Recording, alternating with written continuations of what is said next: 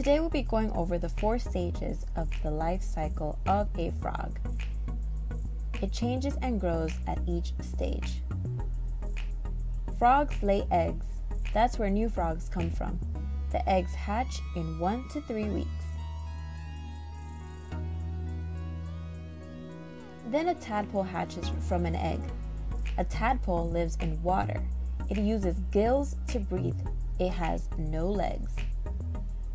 Next, a tadpole grows into a froglet.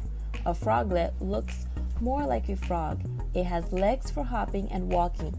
It has lungs for breathing air. An adult frog doesn't have a tail.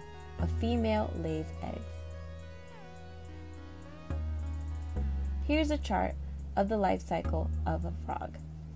An egg to a tadpole to a froglet and then into a frog.